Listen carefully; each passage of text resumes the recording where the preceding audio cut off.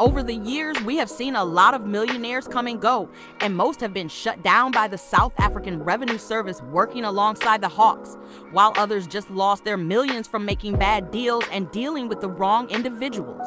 Despite all of this, we still see new millionaires emerge out of nowhere and start showing off the millions that they have through cars, houses, and luxury clothing brands such as Gucci and Louis Vuitton. Speaking of millionaires emerging and showing off their millions, there is a man who has been all over social media platforms lately. This attention comes after images of the man started getting shared on multiple social media pages.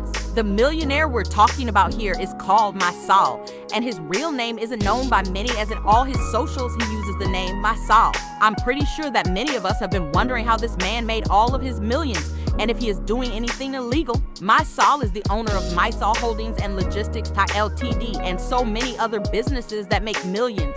And over the years, it seems that the company MySol Holdings had amassed millions of rands since the owner can afford everything he has today. I'm certain that there are people out there who this man probably does things that are illegal to write. Well, you'll be shocked to find that there are people on social media who vouch for him and say that he does legitimate business, and some even say that he often spends his money. Well, just because someone is a millionaire doesn't necessarily mean that he does illegal things, and it's time we start accepting that some people out there will be way more successful than others by doing the right things.